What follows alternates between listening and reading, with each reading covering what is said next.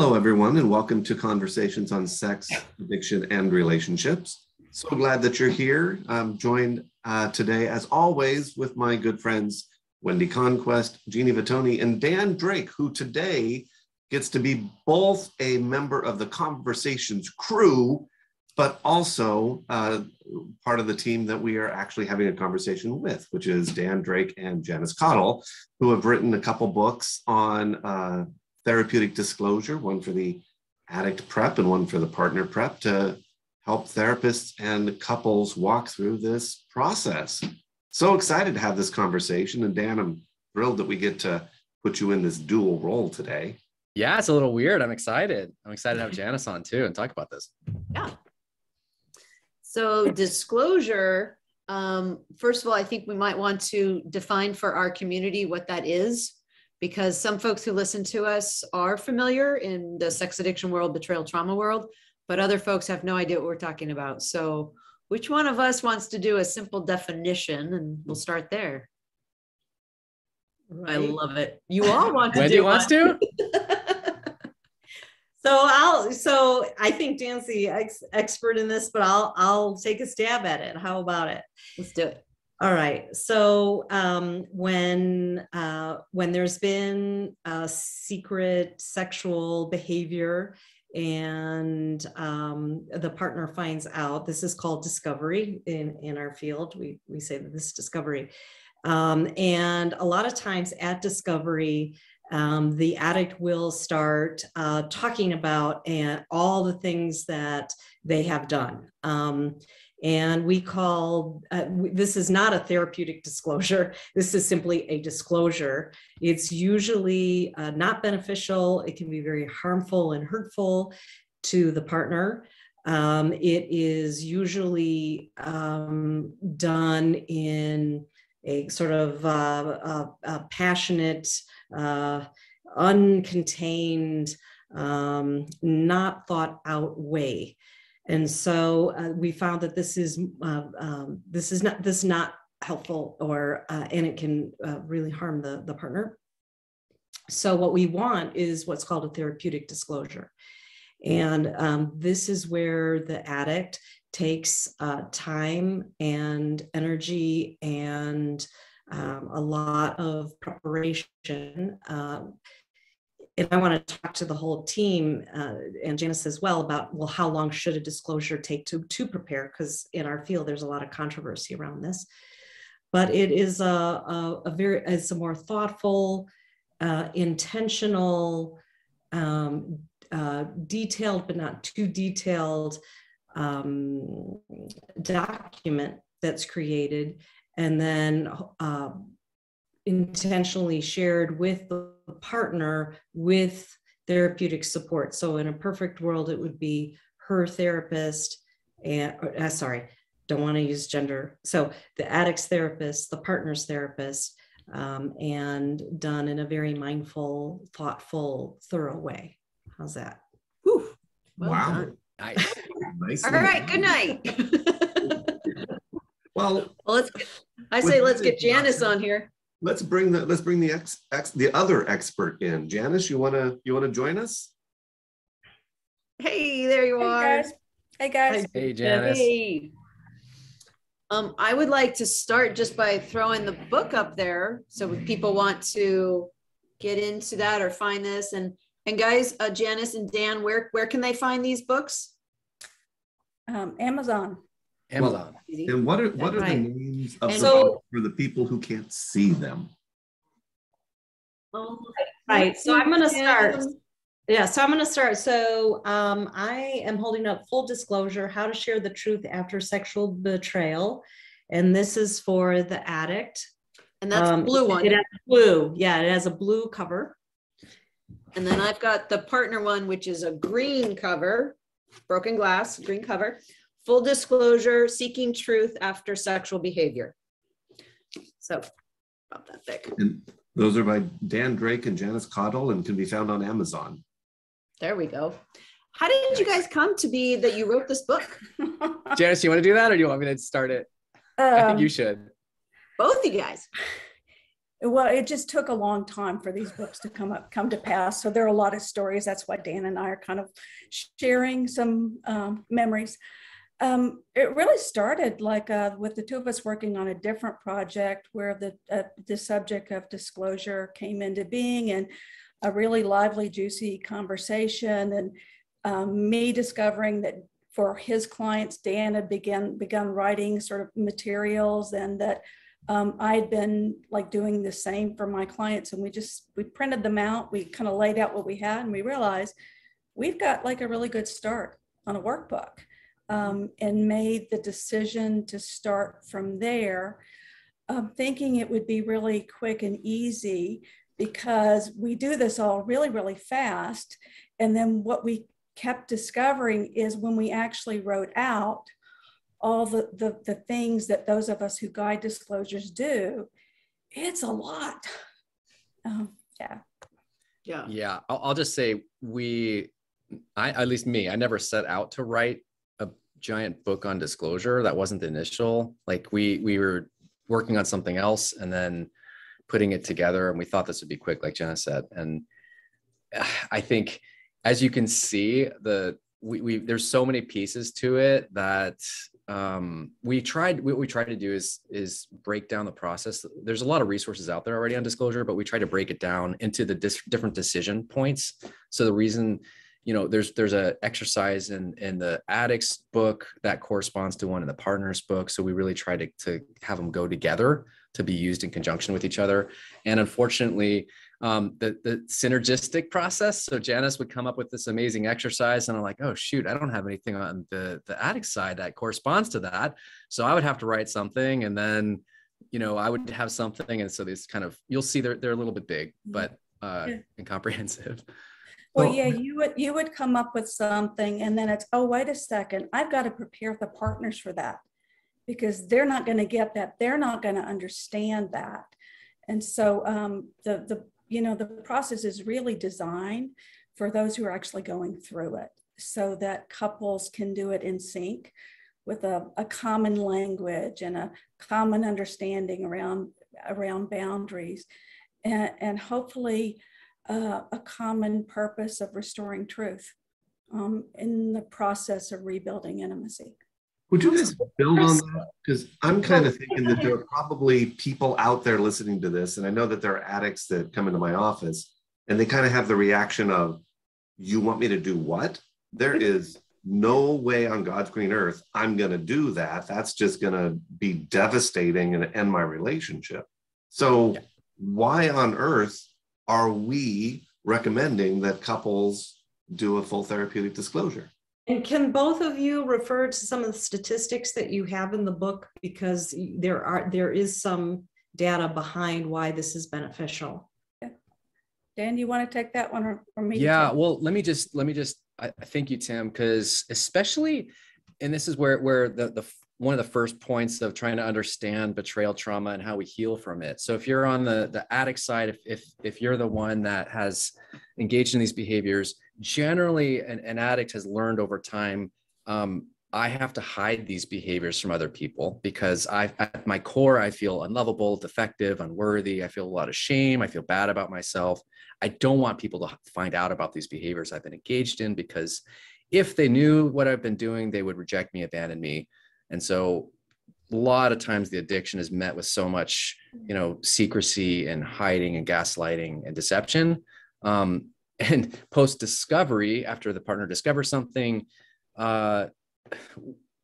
we found that to heal, like if I heal, I've got cancer, for example. So I've got a tumor in my body. We want to make sure we got all that tumor out before we're closing things up and trying to heal. So same thing here. If we've got a cancerous, problematic behavior that's kind of infected our relationship, we need to know that we've got it all before we can start getting a new foundation to heal from. So I guess I can empathize with the addict side, how hard this is for them to say, no, actually it's the healing journey is the exact opposite of what you've practiced your whole life of hiding and secrecy. It's actually sharing the truth that's going to actually heal and restore your relationship. So it goes against everything that addicts believe, and yet that's what we found. This is more Schneider and Corley's research. Do you have the stats for that, Janice, around? I could make them up and be a good approximation. Not necessarily theirs per se, but in the studies that are out there, and Dan and I did some sort of informal survey data that was really very consistent with what's out there. And so of the studies there that I'm familiar with, over 93% of both the partners and the addicts reported that the process was beneficial. And my recollection is that is true regardless of whether the relationship continued or not. Yeah. Mm-hmm. Yeah, I think that's Schneider and Corley's work. Yeah. I was going to say, we want to put that out to folks because some people they'll say, well, where was that study? And it's, yeah. Mm-hmm. Well, just to follow up on that though, Dan, you did a really good job of talking about like the benefits, the personal recovery for the addict. And Tim, you asked about like relational stuff. And I sort of want to point out that there's like two pieces that we're really looking for progress in healing. And while the relational stuff might be iffy for a while, because partner's going to be in a great deal of pain and grieving. And depending on the degree of discrepancy between how much was known and how much was shared, it could be a lot of shock. So the relationship is it's a little more iffy for a while. It's afterward, but what I tend to see in my personal experience that I do think was kind of confirmed in the data that Dan and I collected is that the addict gets a boost in their personal recovery. Absolutely. And it's an ironic experience for the partner because on the one hand, that's what she or he wanted. Okay. But there's also well, the addict's feeling better and I'm in some pain and grief. When I do preparation with the addicts for disclosure, one of the things that we talk about and highlight is, I want you to practice keeping your face neutral, because it's not uncommon that addicts, as they're going through disclosure, feel that lightness and that lack of secrets, and they start to feel better. And if they break into a beaming smile in the middle of disclosure, it's typically not received well by the partner. And so there's that piece about, well, let's practice how you present this, even though you might be feeling lighter as you get to the end of it. But maybe I'll put one other piece in around for those who don't quite get how the process might be beneficial. And it's to add that for the partner who doesn't know, the non-betraying partner who really doesn't know what the exact history is, it's very difficult to figure out how you heal when you don't know what you're healing from. And one of the things I do like about the APSATS research that we're involved in is that when you compare the sort of subjective pain from the discovery itself to the wait time, that sometimes prolonged wait time, or if it's not prolonged, it always feels prolonged and agonizing for the person waiting to discover what's real. And compare that to the subjective pain of the actual formal therapeutic disclosure itself. Wait time for the partner is much more painful than the actual disclosure. Yeah. Do you remember the exact numbers on the Likert scale, 0 to 10? I think I have a rough guess. It fluctuates. I'm sort of the person who monitors some of the APSAT stuff, so it fluctuates, but it's generally like the emotional impact of discovery, 9.64. With 10 being the worst, with 10 distress being you the can worst. imagine, Okay. 0 being nothing. The wait time for the partner is 9.2. Yeah. And the impact, the pain impact from the full disclosure is 7.7. So the wait time is heavier, harder, more painful. Yeah. And this is partners making these comments and rating this scale. So Yeah. could can I just ask, so how do the two of you, Dan and Janice, how do you guide then around what's too short a time, right? So the partner says, wow, I don't want them to really hurry through this and then it's incomplete, but I don't want to wait a year either. And there are some therapists out there that'll say, oh, the addict's not ready. They're not emotionally stable yet. They won't be able to do the disclosure. We have to wait. So what do you say? Well, for me, it's important that, a principle in our profession is informed consent. So for me, it's really important that on the partner's end, that the partner understands that there are consequences, there are pros and cons, and that disclosure occurs on a continuum, as does recovery. And the earlier in the process you do it, here are the possible benefits, and here are the possible consequences. And so for me, I put it to my clients, and we have a lot of discussions around that. Okay. So can I expand on that, Janice? So for example, for me, it takes roughly 6 to 8 weeks to prepare someone, the betraying party, for the disclosure. For a written, and we're talking about, there's different types of disclosures, but we're talking about a written document disclosure, sometimes less, rarely more if someone's really taking it seriously, because we go through multiple revisions and edits. But I like what you said, Janice, because especially if it's early on, like we can do a disclosure really early on. And I guess we have to look at what's the goal of it. What's the point? Is it to build, is it to get to a new grounding, a foundation of honesty and truth in the relationship? Is it to build empathy and validation for the partner's experience? What are we doing this for? And that where we are in the healing recovery process will dictate kind of what the disclosure is going to look like and what that result might be. So I think that's the informed consent Janice is talking about. But the idea of a wait time, I think of, again, using cancer. If I was told by a practitioner, you have cancer, we'll tell you in a year what stage it is. I mean, can you imagine? What would that be like? Can anyone imagine that? You wait 6 months and maybe then you'll be ready to handle what stage cancer you've got. That's cruel in my opinion. Be maddening, but there's this balance that we try to walk here, which is, I sometimes talk about it as, for partners, disclosure never comes soon enough, and for addicts it always comes too soon. And figuring out, when is the addict able to actually do an honest, full disclosure, because there is that piece to it. And at the same time, when is it just dragging their feet because they don't want to do this, and the partner is being harmed in that process. And there's I wish there was like a solid answer of, you do this many days into, recovery, but there's not. It's what are your guidelines for? I was going to say, I really think this comes back to that informed consent, because if a partner is saying, look, I understand that it's not going to be the best quality, and I need something sooner than later.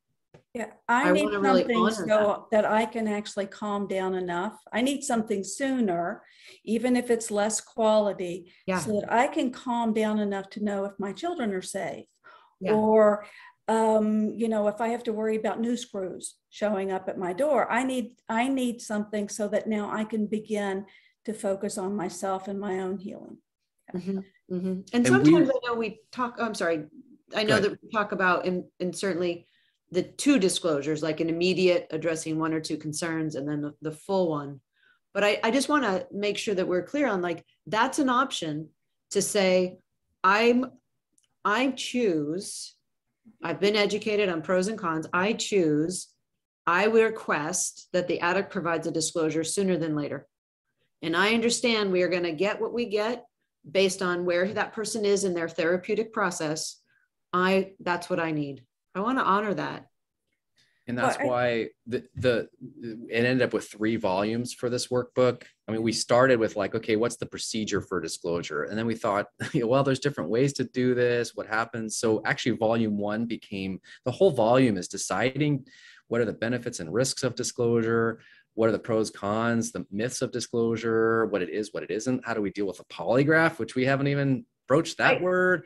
polygraph or not, when to do that. And also, you know, one thing that I appreciate Janice helping me think through is content versus behavioral truth. So if I'm getting information in a disclosure, that's the content, but also I'm getting information about the behaviors. How's the person showing up? What's their maturity level in this?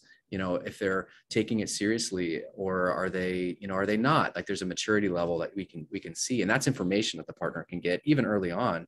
Their maturity level or empathy level may be lower. And yes, there will be benefits to waiting longer, because the addict will hopefully have more maturity. They'll have more understanding of their addiction, the problems, and then also the consequences and impacts it had. But again, we have to weigh that, like you said, Tim, we have to weigh that with what's going to be in the best interest of the partner and the relationship. And can this relationship that's so fragile and traumatized, can they hang in there long enough to wait for this? Yeah. I also want to point out that there's a tendency sometimes to talk and to think of the full disclosure as like the icing on the cake of this wonderful sort of recovery that the addict may be in. But I've had, because I've navigated as both partner guide, addict guide, couples guide, and there's so many people I can remember who their real recovery process, really to drop down into it, came because of the full disclosure. You know, and that might be a disappointment to, say, the partner, but it prompts the process, you know, of the healing that we you know, both parties want to begin with. And I've had a lot of people who never got real sobriety until after the full disclosure. So let me ask a softball question. So do you recommend that people pick up your workbooks, work through them on their own, and do a disclosure themselves at home, just the two of them? Well, and I just want to, so I'm going to ask it in a different way. So for people that can afford, right, to have two therapists and live in communities where they have access to people who are qualified to do this, that's one thing. What about people who don't, who can't afford therapists, who live in a place where they don't have access to this kind of therapy? You are so much nicer than I am. Okay, you said it. Good point, Wendy. Good point. Yeah, is there a way, you know, so optimally, it would, I'm thinking it's great if you've got that therapeutic piece, but if you don't, then what? So Dan, maybe I'll take one piece of that, and then Sure. You can take the leftover. So here's a piece that I love this. Here's a piece that might be controversial, at least in the CSAT sort of the professional community who specializes in dealing with betrayal. Because I know there's a lot of talk about that there should be two therapists, you know, one for each party.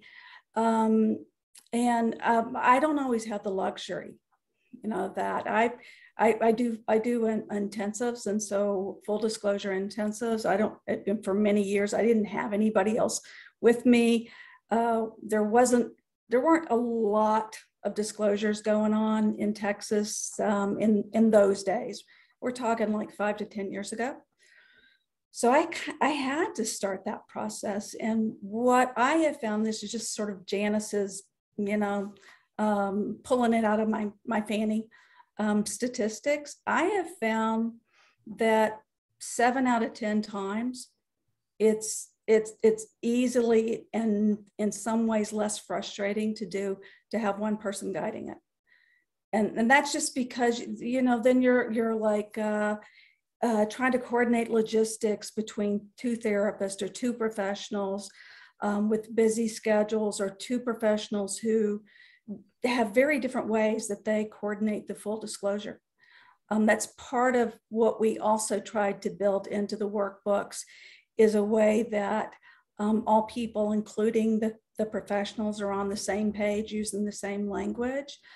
There are about 3 out of 10 times that when I'm guiding it as a couples therapist, I'm thinking this really would have worked better, you know, with another therapist, but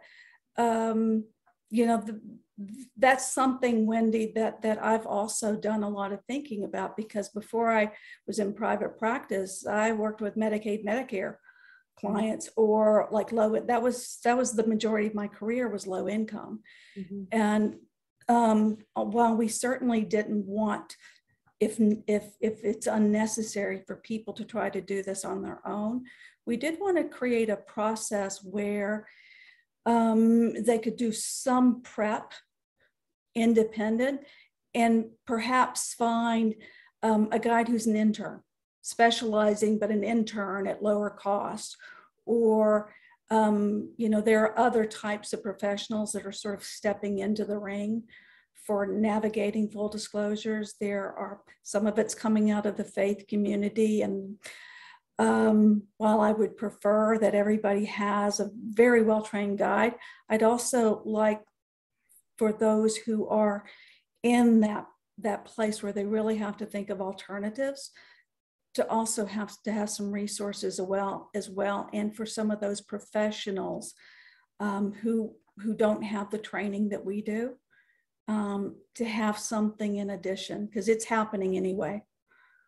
I appreciate that, Janice, just because sometimes I think with sex addiction, betrayal trauma, we are thinking mainly of the United States. And I'm finding that throughout the world, there is more and more evidence and people seeking help with pornography addiction, sex addiction, betrayal trauma. So for those people in other countries, this could be such a valuable resource for professionals that wouldn't even be able to know how to guide them through it. Yeah, and I'll just put in a plug that there are an awful lot of those people who are in our country too. The USA still has an awful lot of people, and the poverty line is getting closer and closer to lots of folks, but especially post-COVID. Mm-hmm. Yeah, and I'll just say, I think everything you said, Janice, too, I echo, and I think the question is important because unfortunately to this point, it's been, private pay clients who have resources that can afford this kind of stuff. And while we might recommend having, 2 therapists in the room, I think there are other options to do this. We do recommend that this be guided by a professional, but one of our big reasons was to streamline the cost and the time that you don't have to reinvent the wheel. If you work through some of this, you can save yourself a lot of time and money by working through some of it and then having a guide, help you through it. That's one reason we wanted to do this, so that you could buy a workbook instead of having to spend, a professional's hourly rate to work through all this stuff with. So I do think there's different ways to do it. I'm actually really excited about coaches that may be able in, parts of the country or the world where they're, therapists have license restrictions. There's coaches that can have access. And we're seeing, I think we don't have great data on it yet, but remote disclosures are happening and they're working for the most part. So never would have thought that would be a thing, but it's becoming that. So I just think there are more options. And I think, I've even served as like a consultant for a guide, and maybe the rate is lower. I'll take a look at someone's document and give my feedback, and that's going to be way cheaper than having a professional work the whole time with someone. So there's different options, and I think that can streamline the cost, and that can make it more accessible. But it's a really good point, because right now, typically it's been people with resources that can afford to do this work. I want to put out the piece of that there's a training coming in 2023 that Janice and Dan are creating, that ABSATS is sponsoring, specifically training professionals of how to do this. It's not for the clients, but it is for the professionals, an intensive training on how to do quality disclosures. So that's a resources that's coming out next year. Awesome. Well, I'd like to also point, because this is going to make me sound very morbid, but I love disclosures. I'm with you. Because they're a microcosm of like the whole healing process. And part of the reason it took longer, I think, than we thought it was going to take as well, is that there's a lot of evidence out there now in terms of the partner experiencing trauma.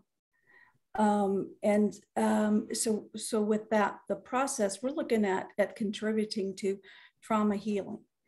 And so I think partners initially think that they're sort of the passively waiting for the addict to create the document and share the truth, and that's their only role.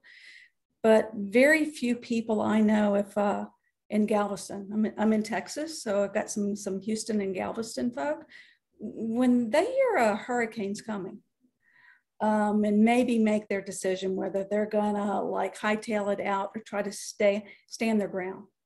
Those who stand their ground, they don't just sit around, waiting. They start preparing for that. And they're preparing because they want to come through it in the best shape that they can come through it. And once they get the sort of the emergency supplies, then they go for comfort. Okay, we can make it through the storm, but we might be out of power for 3 to 4 weeks. So then they start attending to comfort, to come through it with greater comfort. The same way the Red Cross might show up with comfort items. And so there's a part of that that's really, I think, is really important for the partner. And what I see is when they do prepare in that way, then there's a little tiny bit less patience with the time it takes for the addict to write the document, but they do come through better. And everything that they gain in the preparation, it's not thrown away just because the disclosure's over. They use all of that for the recovery process that comes afterward. So, even though they can't see that while they're in the prep, I can, and professionals can. And I would also say, just in the preparation for the addict, Dan, I haven't told you this. This is something I felt really good about. The last 2 or 3 times somebody's reached out to me to participate in that process of helping get the document done.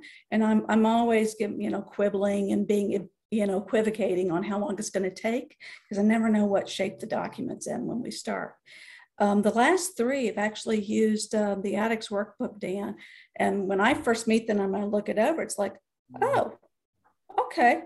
Yeah, this isn't really going to take that long to kind of get this in final shape. So it really cuts down what before might have been weeks and weeks and weeks of preparation, and makes the process, I think, a lot kinder and gentler. That's fantastic. In the partners workbook, is some or all of that prep in that workbook? That's in volume 2. So I'm a somatic experiencing practitioner. Have been so for 12 something other years, don't want to do the math. And we wrote it from the perspective of the person, doing the workbook, the partner. So it's not big technical kinds of language, but for professionals out there, the entire underpinning of that volume is a polyvagal informed preparation for the full disclosure process. That's great. I want to highlight, we've talked a lot about the preparation, and I think we're all on the same page of the importance of the preparation. But one of the things I'm realizing that we haven't spoken really about is expectations or thoughts about how it's going to go after the disclosure. Okay, so you've done all this preparation work and document and questions and answers and maybe polygraph, which we haven't gotten to, which I'm thinking maybe is disclosure talk part 2. But, managing expectations of what's it like after those disclosure sessions. Yeah.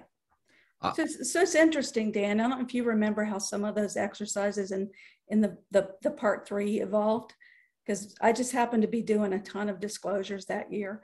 And it would be, okay, Dan, I'd call him up, Dan, you've got to write something. I got somebody with, just devastated because of, inappropriate expectations on the back end. I think that's how it's going to get worse before it gets better.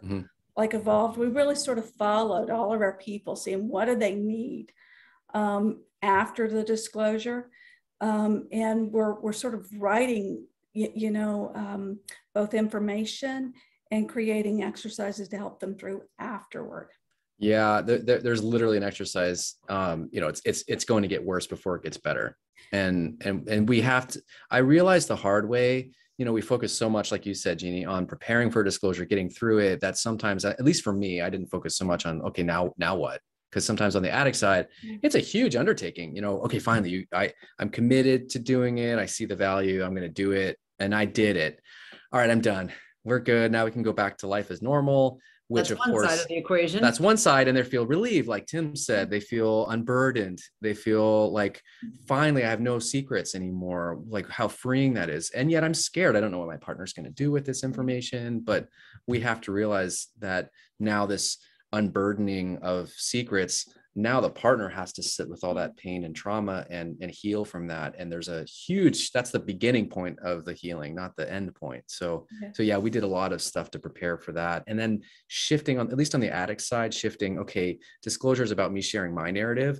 Now my job is to focus on, okay, this is my story. What's my partner's story now? So focusing on how do I get to more the empathy journey after of, all right, now that I see that the impact on my partner, like I'm looking back through my timeline and I'm saying, okay, well, this, I was acting out and my partner's at this significant period in my partner's relationship, while pregnant or during a difficult time, and I was completely absent. So that helps prepare them for the impact or restitution or whatever we call it, or even the amends afterwards. So I think there's a lot of focus that we need to do afterwards for sure.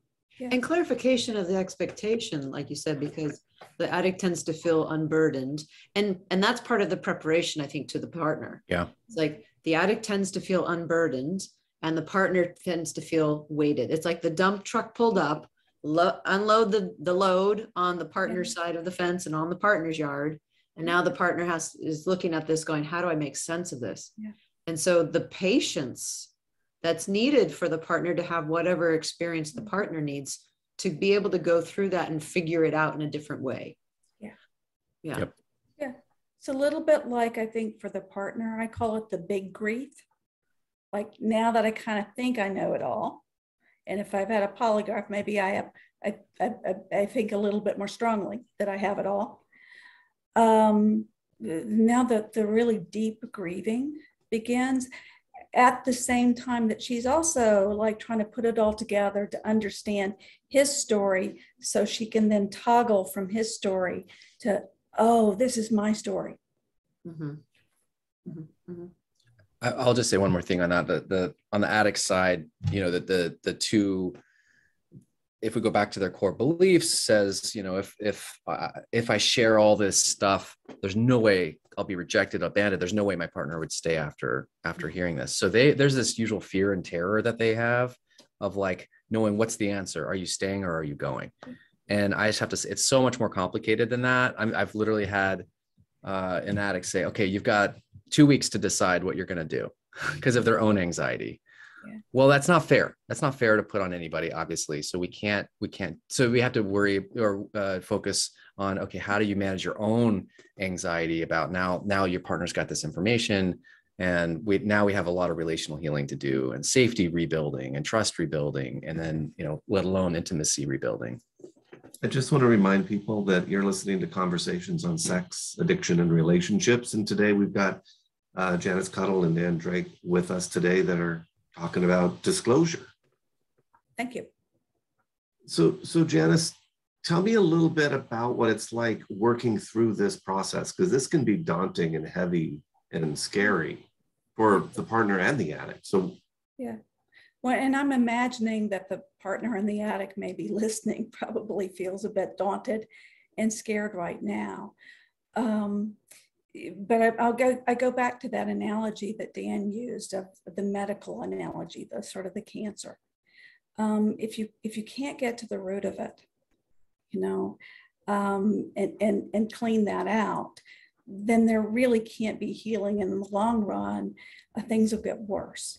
So even though there's a rawness, now you're finally really dealing with truth, and truth can be painful. But from that place of truth is the start of the rebuild. And part of the reason that I also love the disclosure process is for the couples that do it. And God, I think people would be surprised how many couples do it. Like, I went through this, I'm not going to do it half done.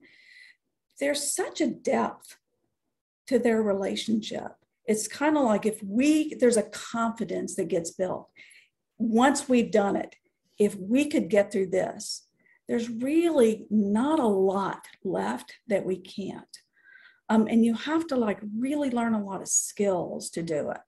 So, and in that, for the couple, there's a thing called post-traumatic growth. And the criteria is something super crummy happened, kind of shattered things, broke you apart. You have no real idea on earth how to put it back together. And somewhere along the way, you give up on putting it back together as it was. And you put it together as it now can be. And it becomes very precious and cherished. And so you really protect it. I'm actually a family psychologist. So my base training is in working with couples.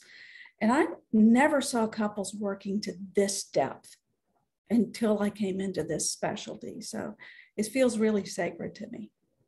What a great way to end this conversation. Thank you, Dan and Janice, because ending on post-traumatic growth and marriage relationship 2.0, I feel like we just went through the whole process. That was lovely. Thank you, Janice. Well, what a great conversation. So glad that you, Dan and Janice, are here to talk about your books and the importance of disclosure. And I really liked sort of how you were talking about the variety of ways to go about disclosure and how beneficial it can be. Again, the books are, I can't read them from here, Full Disclosure, Seeking Truth After Sexual Betrayal, or Full Disclosure, okay, Wendy. How to Share the Truth After Sexual Betrayal. Thank you. Green and blue. Green is for partners, blue is for addicts. Both of which written by the brilliant Janice Caudill and Dan Drake, and available on Amazon.com. And again, thank you so much for listening to this conversation. Hope you found it helpful. Hope you'll join us for future conversations. And if you haven't already, please rate us wherever you found us, which I assume is Spotify or Stitcher or YouTube or one of those many places that our podcast ends up. And again, thank you for joining this conversation, and we hope to see you again in the future.